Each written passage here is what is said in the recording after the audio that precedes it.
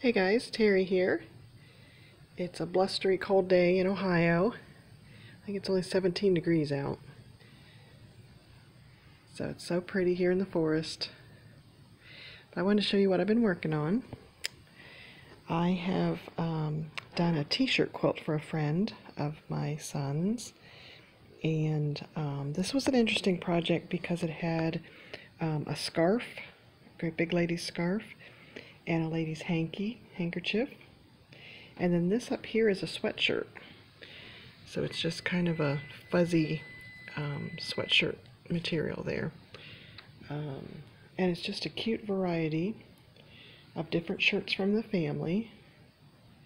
I think it's going to be so cute. Love this one. Don't call me grandma, call me goddess. So I don't know the story behind these t-shirts, but I think the quilt is going to be such a cute way to remember everybody that this is about. This one up here is a man's shirt. I sewed the two parts of the shirt together and buttoned it, and then used the part that had the pocket on it. So I thought that was cute. It's got a little pocket on it. So that one's in the upper right corner, and then that's why I did the little hanky down here in this corner.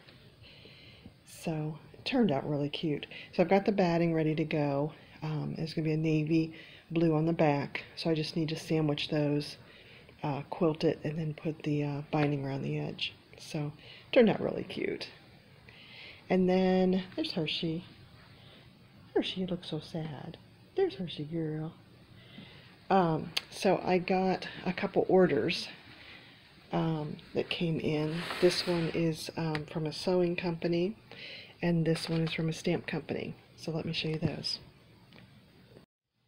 So I'll have links on my website to these products and their company websites. But this one is a new Sewers Club. My girlfriend Michelle sent me a link to it. And let's see what they have. So Made with Love pot holders. Cute. And it's got hearts for Valentine's. Pretty fabric. So I think I'll have to decide whether I make the project that they suggest here, or use the fabric for like a quilt or something. Oh, they give you the batting too. How cute. Look how pretty that is. Beautiful. This one's a little bit more modern than I'm used to, but pretty yellow color. Oh, and then that one is gorgeous. So pretty. So I see why they picked that yellow.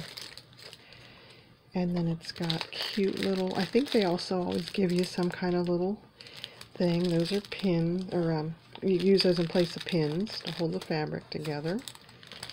And they even give you some thread. And then some batting. Oh, and because it's pot holders, they even give you the protected heat pad for inside it. How cute is that? And then it looks like they give you the step-by-step instructions. So it says how to cut them and how to put it together. How cute is that? So I'll have a link to this company, Sewers Club. I believe it's out of Canada. I'm trying to remember where this was out of. But it's just a monthly kit. Very cute. Oh, and it's got video instructions on their website. So, very cute.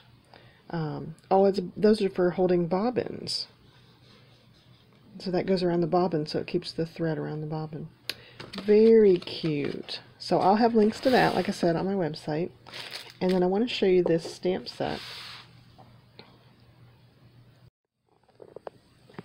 This stamp company is called Art Impressions, and it's a lot like Stamps by Judith.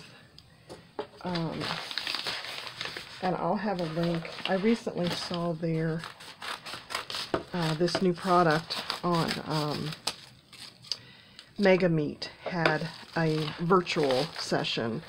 Mega Meet is an expo that usually comes to town, and because of COVID, of course, they can't be out and about, so they've been doing stuff virtually, and I just love these stamps because you can make a little project by buying the little stamps and then piecemealing it together. So no two cards will be alike, because you'll use some kind of container, and they've got various different buckets and vases and pitchers like this one. And then this one's called Foliage, and she's got a lot of nice videos where she shows you just how to put a little bit, use the markers. So I bought a set of the Tombow markers. So you brush these onto the stamps and then put it to the watercolor paper, and then that'll make the image, and then you just take a little paintbrush and add a little bit of water, and it just has a wonderful way of looking like watercoloring. So that's the Foliage.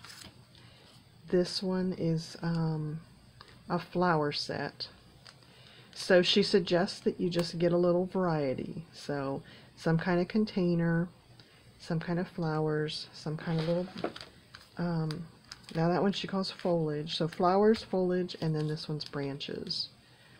So look at this set here where you do the branches, and she just has a way that she just quickly, dabs the stamps on there, and then you take any kind of little flowers that you have and dab them on in any color of,